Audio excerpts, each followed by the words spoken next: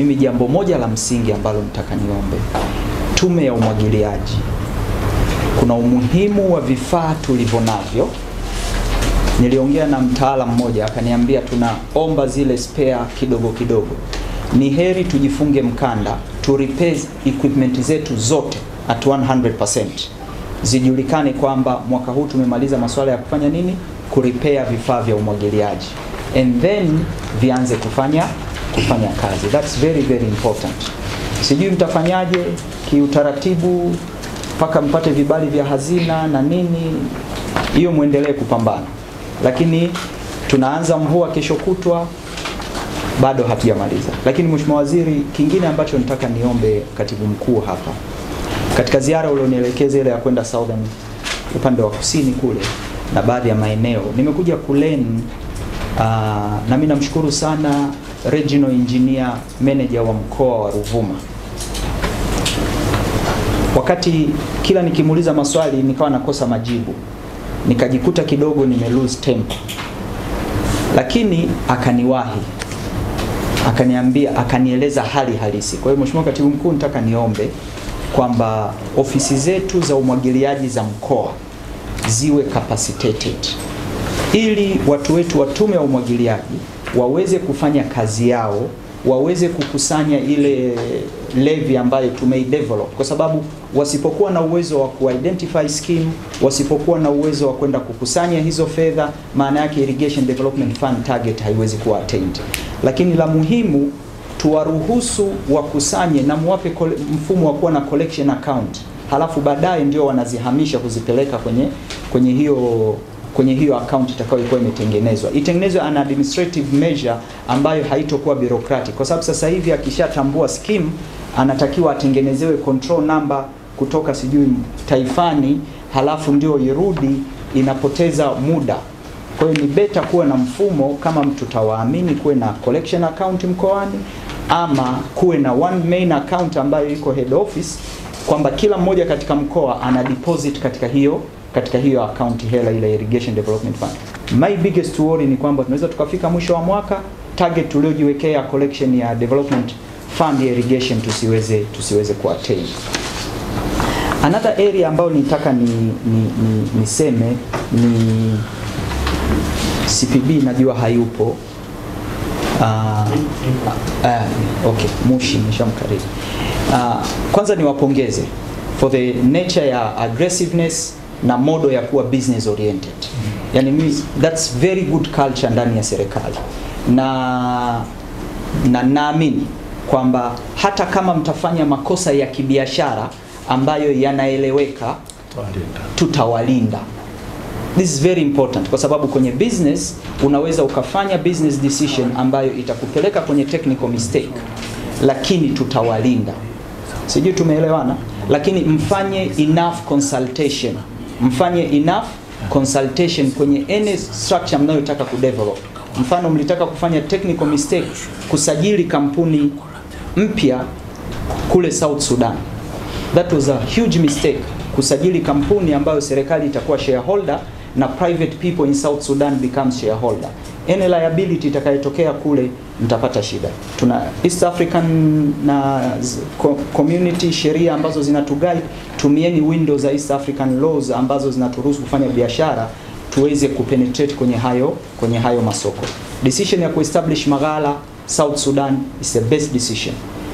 Decision ya kuangalia namna gani mtadevelop maghala Nairobi, Mombasa is the best decision. Lakini take advantage of synergy. You are not competing with NFRA. NFRA akiamua ku-offload, anaweza ku-offload kupitia CPB ambaye ni trading wing kwenu. That should be, yani muangalie namna gani you become partners kwenye mazingira haya ya competition. Lakini jingine ambalo ni muhimu kwa both NFRA na CPB ni kwamba mfumo wa kusubiri mteja aje Dodoma ni mfumo uliopitwa na wakati. Tuwafate wateja na kuwarahisishia huduma kule walipo. Lakini jingine ambalo nataka niseme kwa watu hatari, tusipokuwa makini tutaiua avocado na toski. Kote nilikopita nimeona kila mtu kajianzishia nasari ya kuuza miche ya avocado. This is the biggest threat ambayo tusipokuwa makini tutaenda kuua hasi, na tukiua hasi ndio mtakuwa na yale matatizo tulionayo kwenye machungwa. Tunasema kwamba tumezalisha machungwa, nanasi hayafai kwa sababu ya soko, kwa sababu haijulikani zao gani, ama itakuwa kama ilivyo kokoa. Mheshimiwa Waziri, tulienda kwenye kokoa, niko na Malema na Sofia alikuwepo. Ukilivunja lile kokoa ndani, matunda yaliomo ndani ni Kisukuma tunaita utala.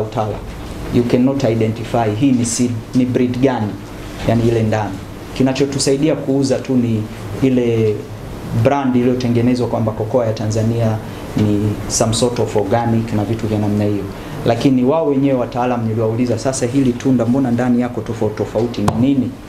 Kwa hiyo tuna umuhimu wa kudevelop miche kwa ajili ya kakao, which is very important, ni high value crop, na lazima tuiangalie kwa macho mawili. Kuhusu alizeti, nataka niseme Mheshimiwa Waziri, na mimi nataka kuna efforts zinafanyika za kudevelop standard seed. Lakini hebu tutafakari, kwa sababu nyinyi ndio wataalamu hapa. Tulijaribu kuongea na Mount Meru Pixars hizo ili waweze ku-offtake seed za Highsun na seed za Supersun. Lakini inaonyesha hawa private sector, Pixars kaonyesha interest ya tani kama 75 na atazinunua moja kwa moja kutoka Silverland Pixars. Lakini Mount Meru amesema yeye atanunua tani kama 100. Lakini hawa suppliers wote wanataka assurance kwamba nani atakaye offtake hizi mbegu. Na sisi mwanzo tulikuwa tuna thinking kwamba offtake ASA, lakini kumekuwa na hofu. Kwa hiyo maana yake ni kwamba kuna suppliers wawili, they are ready to import apart from ile supply ya kwao ya kawaida, jumla ya kama tani 800. Sasa tufikirie namna gani tunaweza kukama na solution kwenye kama tutazihitaji, na je standard seed itatutosheleza kufikia malengo yaliyoko, kwa sababu demand ya mbegu ni kubwa sana. Muhimu jingine ambalo nataka niseme kwamba our total export value ni 1.1 billion dollar maximum. Ukitranslate kwenye shilingi ni close to 3 trillion labda, kama sijakosea.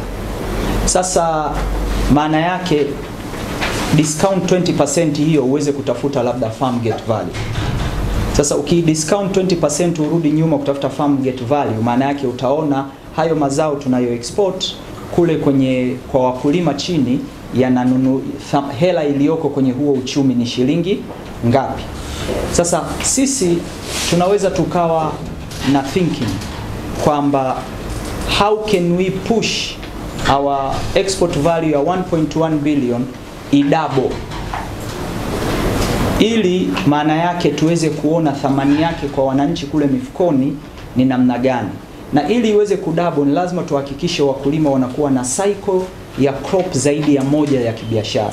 Ukienda kwenye korosho, lilikuwepo swali Mheshimiwa Waziri tulivyokuwa na makamu wa rais Kusini, akawa anajiuliza kwamba kwa nini hela ya korosho haionekani kwenye maisha ya watu. Inaweza isionekane kwa sababu inawezekana huyu mtu income yake kwa mwaka mzima ni hii moja. Sasa namna gani tunaweza kumtengenezea akawa na mapato 3, 4, kwa maana yakawa na cycle ya crop 3, 4 kwenye haya mazao makubwa: korosho, tumbaku, pamba, haya katani, haya mazao makubwa. Ni namna gani tunaweza kuwafanya wakulima wakawa na at least 3 crops annually, lile moja kubwa lakini na mazao mengine ambayo ya muda mfupi ya miezi 3, 4 ambayo yanamtengenezea cycle ya kuwa na kipato cha uhakika. La mwisho Mheshimiwa Waziri, ambalo mimi nataka nisisitize ni namna gani tuna implement yale mambo 8 tuliyokuwa tumeyatarajia na tumeyaahidi kwenye budget. Kilimo kinaanza mwezi wa 10. Kilimo kinaanza mwezi wa 10. Na kama kilimo kinaanza mwezi wa 10, maana yake kuna mambo yalitarajiwa yao yameshaanza kuwa implemented katika kipindi hiki kinachokuja cha msimu ujao wa kilimo. Sasa hayo ndio expectation ya umma na ndio mambo ambayo watu watatutazama nayo. Sisi tulioko kwenye, Mheshimiwa Waziri, wewe najua hauko Twitter. Sisi tulioko Twitter, najua sasa umeanza kutransform, umehamia WhatsApp pole, tunakukaribisha Instagram, tunakukaribisha na Twitter. Sisi tulioko Twitter, huwa kuna wakati mijadala inaanza, wanakutagi, Bashe mlituambia mnafanya hivi, iko wapi? Wengine sasa hizo wameshaanza kuandika, Bashe tunasubiri zile mobile kit ziko wapi? Kwa hiyo watu wameshaanza kuhoji, kwa sababu mwezi wa 10 wa 11 umefika, kipindi cha msimu nakuja. TMA wametoa taarifa ya hali ya hewa. Ni vizuri kuishi kuamini Mungu yupo alafu siku ya mwisho usimkute. Lakini ukiamini hayupo alafu ukamkuta, inakuwa mtihani. Sasa tuamini hiyo taarifa ya TMA kwamba kutatokea hiyo hali walioitabiri. Then we should plan ourselves. Namna gani tunaweza kupambana na hiyo hali mbele yetu.